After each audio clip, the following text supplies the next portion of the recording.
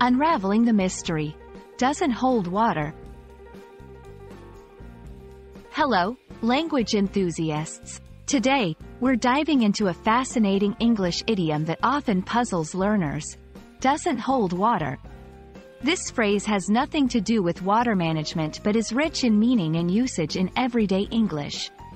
Let's explore what it means, where it comes from, and how you can use it in your conversations and writing.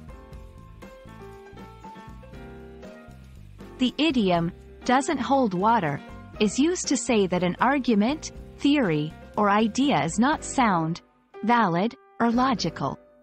If something doesn't hold water, it means it cannot withstand scrutiny or criticism and falls apart under examination.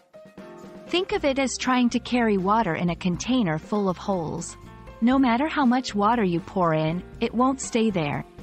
Similarly, an argument that doesn't hold water has holes or flaws that make it ineffective.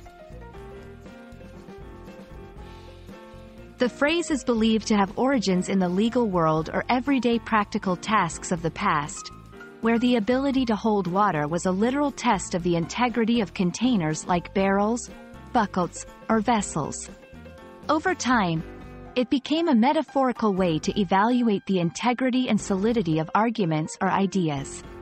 This transition from a physical evaluation to a figurative one shows the evolution of language and how everyday objects can influence expressions and idioms.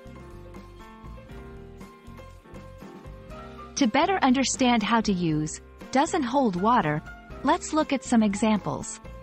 In debate, his argument that the policy would benefit everyone doesn't hold water because he failed to consider its negative effects on low-income families. In criticism, the plot of the movie doesn't hold water. The characters' decisions don't make sense with the story's logic. In everyday conversation, the excuse you gave for being late doesn't hold water. Traffic was light today.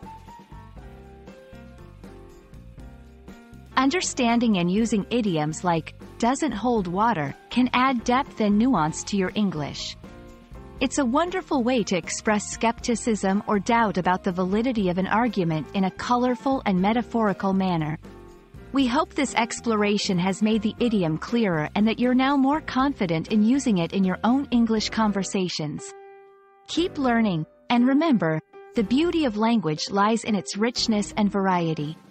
Happy learning!